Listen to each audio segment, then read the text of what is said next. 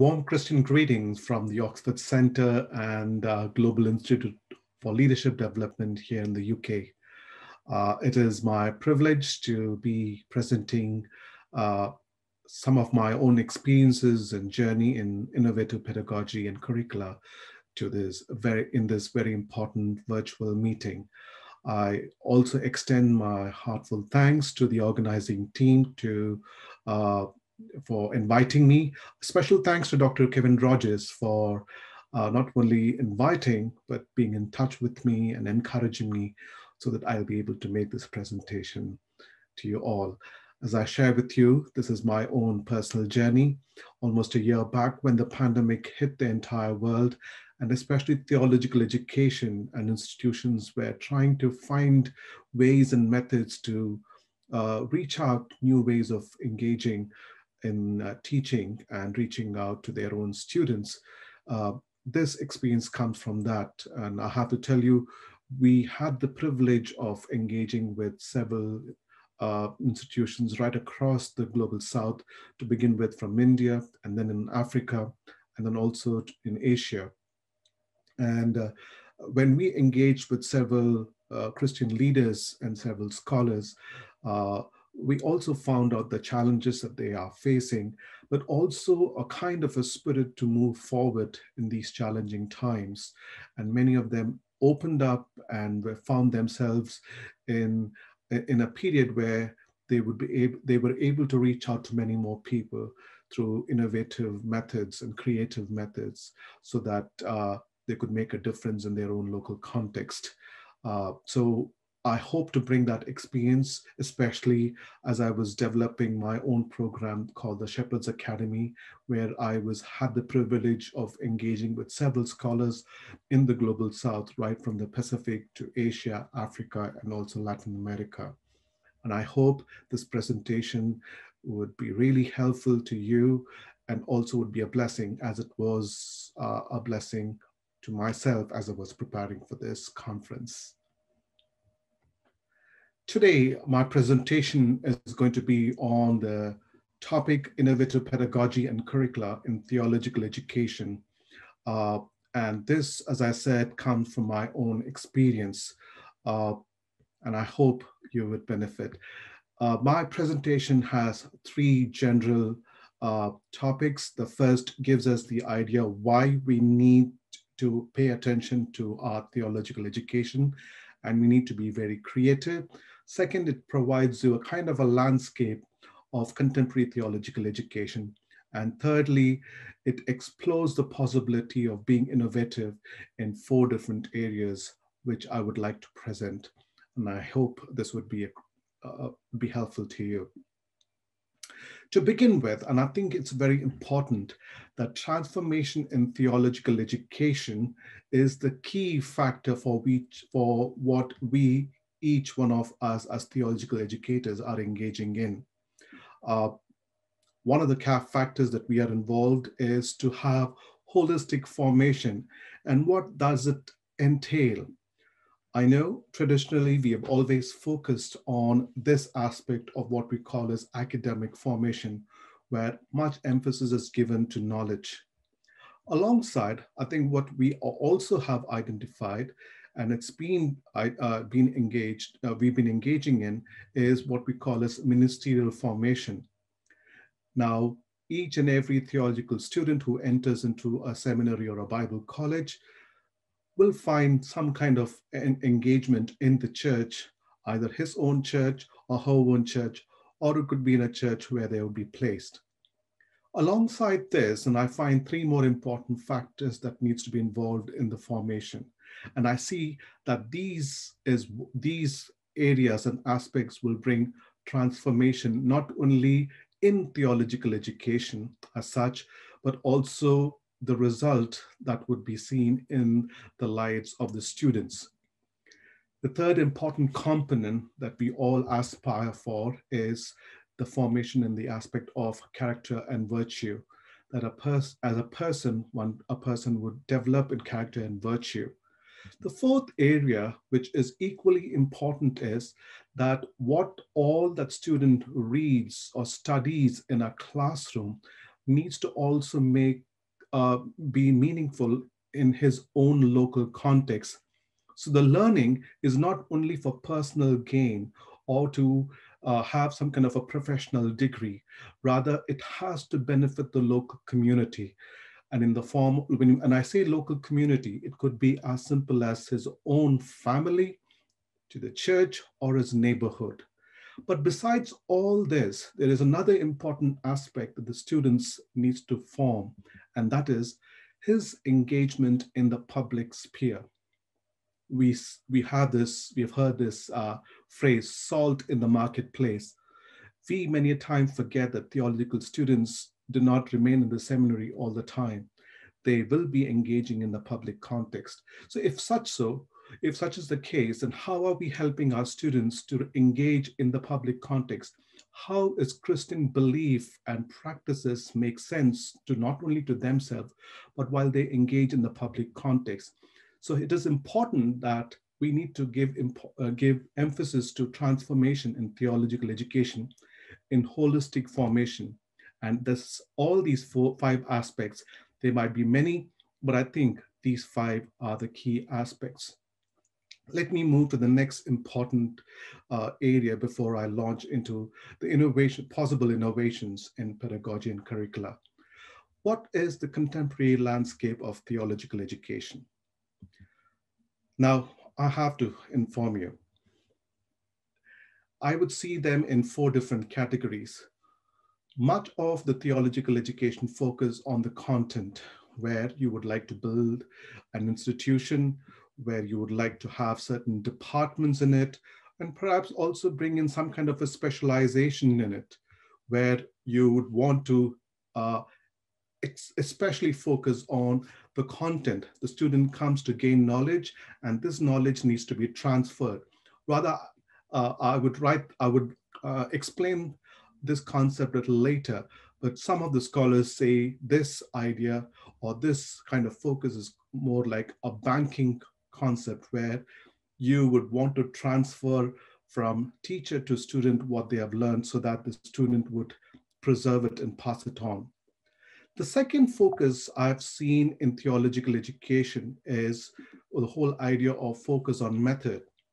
Many of them are quite familiar with a classroom where lectures lecture and they teach to a group of students.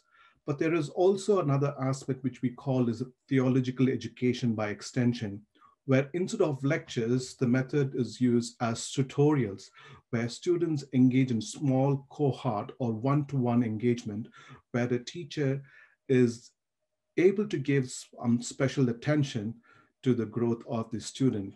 Now, in this pandemic, and also, as I said, even in this conference, much emphasis has been given on online theological education.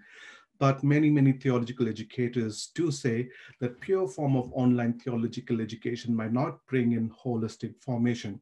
And hence, the new aspect, which is called hybrid or blended learning approaches, is brought into, where you would have both a classroom kind of an atmosphere where it could be face-to-face direct, which is often called as synchronous or like a lecture, but in a tutorial setup, but also through an online method where the students at their own pace are able to do their course because there are no structured time during a week.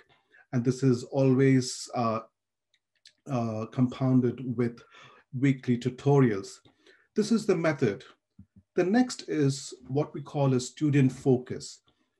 This has been also quite a driver point recently, where they said we should not be focusing much on the content, on the method, but much emphasis has to be given to student, because student is the most important person. I call them as learners or co-learners, where importance on fellowship, on discipleship, on ministry, and also the whole idea of spiritual formation is given emphasis on. The final aspect, what we call is context focus, which is, as we know that there is a huge context that we are dealing with. At present, We have an emerging church in Africa, and within Africa, you have different countries with different ideas, different worldview. Uh, if such is the case, that context many times defines theological education. You also have to know that theological education is shaped sometimes because of the religious context, or it could be because of the political context. And very often, theological education makes sense to people in their own language. So it need not be only in English. Probably what we are doing now is the privilege of the few. But there are many who do not have access to English language. They are non-native speakers. If such is the case, the real training happens in their own mother tongue. There are also context focus because of the denominational requirement. But besides all these things, especially in online education, there is this whole digital divide, the haves and the have-nots, the people who could access to digital knowledge or to online education, and those who cannot. These are all different aspects. But what I would want to suggest is that we need to have an integrated approach where people could focus on one or two of them, but all these four elements needs to be there in their theological education. And this is very, very important for the future of theological education in order to be more innovative in all aspects, even from the infrastructure to the program development, or to in the pedagogical methods, and also in the development of curricula or curriculum.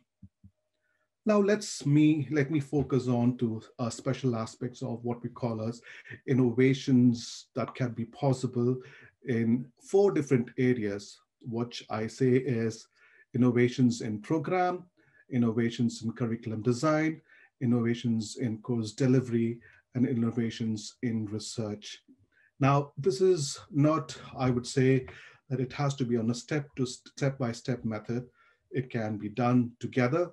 But I think to get one thing done, we cannot say that I would not be interested in the other. All of them are interconnected in one way or another. So if you're engaging in one, you might have to think of how we could be more innovative in other aspects as well.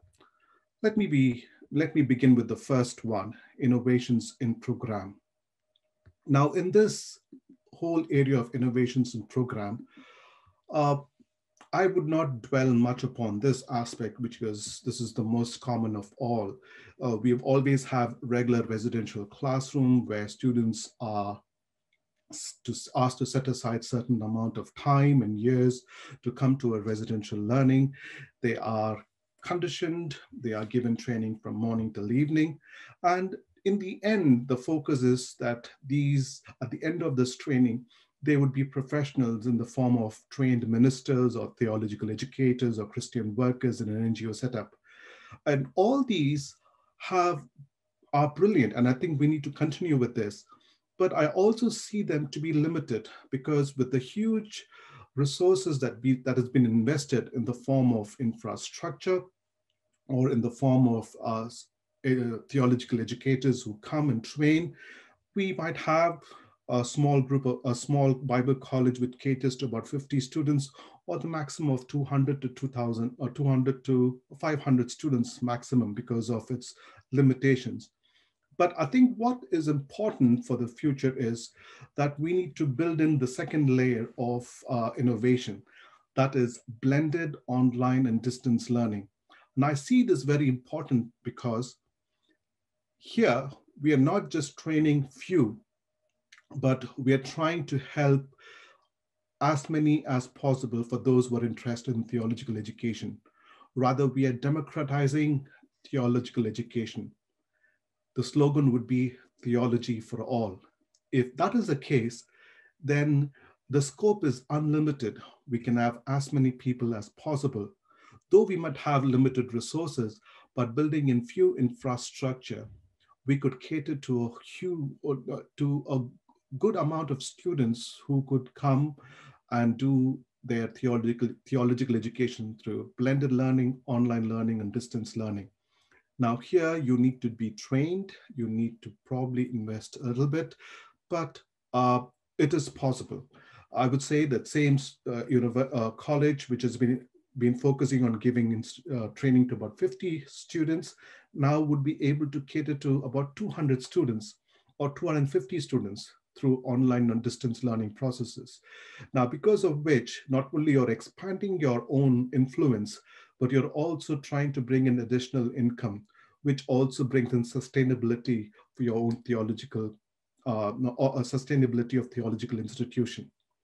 The final area that I would want to insist and probably propose is that we need to have a specialized training, or what I would say is continuing education department. Many graduates who have finished their training in their own institutions would have finished probably 10 years ago or 20 years ago, but they would like to refresh themselves. And if such is the case, what better place than their own institutions, provided those institutions have that space, probably on a once in 6 months or once in a year, they invite about 20 or 30 graduates and alumni to come focusing on particular theme. And this would be an excellent process of engaging with their alumni gathering, but also they would be a good method of training and teaching them ongoing training and teaching these theological students and pastors who have graduated some time ago. And this is a possible way of moving forward. Now, let me go and emphasize on the next one is how we could bring innovations in course design. Now, as I said, as a program, it's an overall change that needs to be made, which means when we are doing such changes, we need to also make some changes in the course design. And that's what I would want to emphasize that in 3 areas. Now, the course, as I said, it needs to be transformative. I don't want to highlight it again because I brought this idea in my first slide, which talks about formation. What we need is our curriculum should focus on holistic transformation. It's just not academic, but it also to engage in spiritual character formation and bring in some kind of a public engagement. And I would have to say that this is the most important. And I would vouch to say that many students who come to the seminary, they would say that, and I'm one among them, is that I've learned more not in and during the classroom, but outside the classroom, where a true character and spirituality is seen. So I think it is important that our curriculum focuses on transformation, holistic transformation, and that should be very clearly listed in our aims and objectives, which I would want to say. When we're talking about curriculum, this is the actual aim. We need to be very specific. What is your aim? Each course needs to be very specific in saying that what kind of transformation that you would want to bring besides academic knowledge, what kind of spiritual formation, what kind of character and public engagement. The second aspect, what I say is liberative. That is, we need to empower these students who are coming, or should be confident enough to be empowered, so that they would be just not learners alone, but they would be able to create new ways of thinking, not only for themselves, but when they go back to their own context, that they would be agents of transformation. They would be people who would create multiple learning centers. It should be liberative, not only for yourself. And I think as teachers, we as teachers also have to look at that very seriously, because we are not here to just create another me or another I, but rather we are empowering individuals to go out.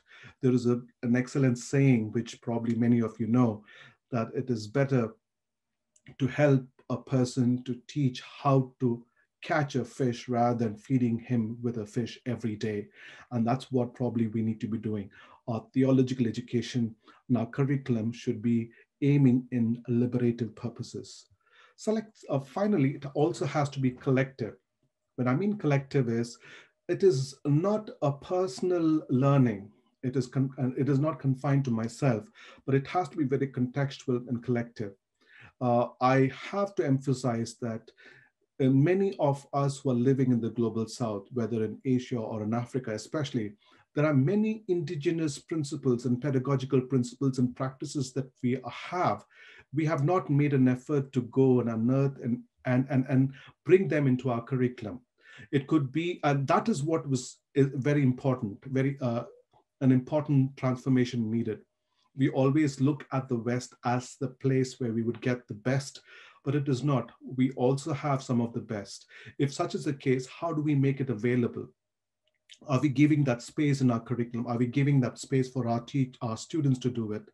So it is not to be just a conversation from north to the south, but it has to be a conversation between the global south and the south, between Asians and Africans and the Latin Americans, or even the South Pacific.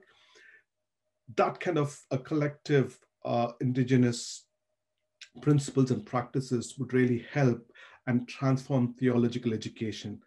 And it is quite demanding. It needs to be sensitively done. And that's what I say. It is in creative tension that we need to engage. We have to be bold enough to move forward, but we have to be humble enough to see if there's something incorrect. But through these conversations, we'll be able to mitigate and move forward. Finally, how do we bring innovations in course delivery? This is a very practical area. Now, I say this very often, that we need to journey with our learner. That is, student who comes, he comes with some experience. Do we take them into our context of learning? I think many of us need to understand the whole idea of adult learning, the Bloom's taxonomy.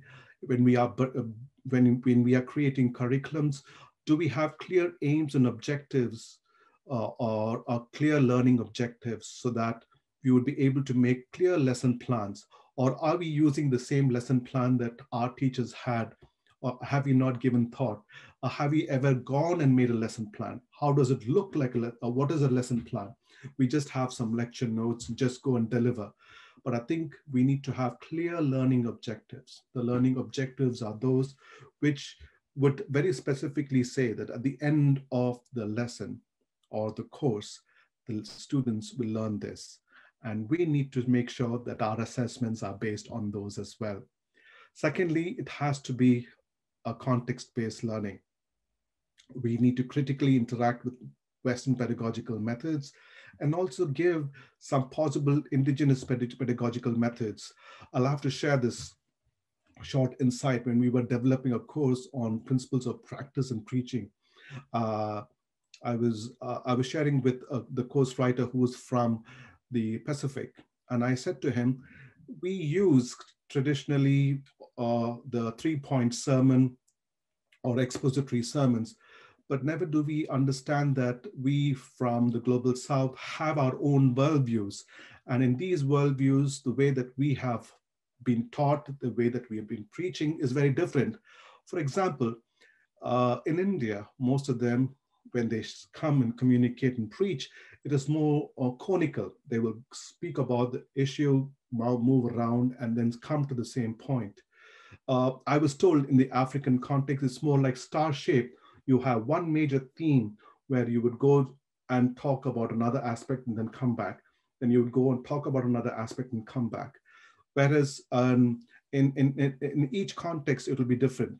And I was sharing this to the course writer from the Pacific, and he said, how are you doing it in your own context? And he said, in our context, most of the preaching happens around food.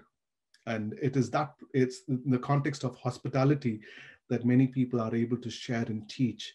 And I thought probably that's what we need to learn. And we need to unearth some of those indigenous principles so that we could bring them into our pedagogical ideas. Finally, we need to be creative in our assessments as well. When I say creative, there are different kinds of assessment. It's just not examination at the end of the year or end of the semester or end of the term. We could have in the form of essays, it could have portfolios, you can have oral examination, we can have open book examination, it could be a project.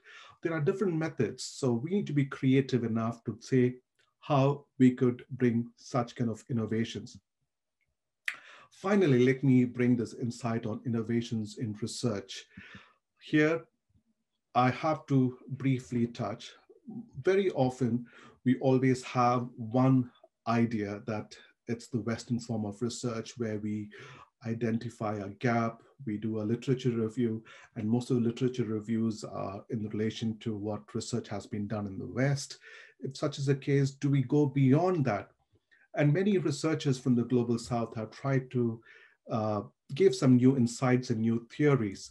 Like, for example, in the Asian context, we have the post-colonial theory propounded by Edward Said from the Middle East, and we have two Indians called Spivak and Baba. And I'm told in African context, the whole pedagogy comes around Ubuntu, which is a community-centered learning. If such is the case, how do we bring that kind of a pedagogy or theory into our own practice, especially in higher learning, in research, in master's research or in a PhD research? I was very impressed by this book by Paulo Freire, which is The Pedagogy of the Oppressed, where he brings his new understanding from the Latin American context, where people who are the margins are oppressed. If such is the case, how do we empower the oppressed to be more liberative and people who could go and create their own learning centers? Finally, I'm sure you must have heard about decolonizing theory, which is from Linda Tuai, who is an indigenous New Zealander. And she's trying to say how we should look at the theories, which is from not from the colonial past, but finding into our own roots and our own indigeneity, and to see how we could make it more special. So these are some of the directions that I thought would be very helpful. I know I've shared a lot in this short presentation, but I'm sure these just teasers. And as I said, it's just, I would want to say these are introductions. And as you try to engage in these innovations in different aspects of curricula and pedagogical method, I'm sure you'll be able to find many. And I myself would be excited to learn from you. Looking forward to uh, hearing from you and interacting with you. Thank you so very much. It's my pleasure. And I end my presentation here.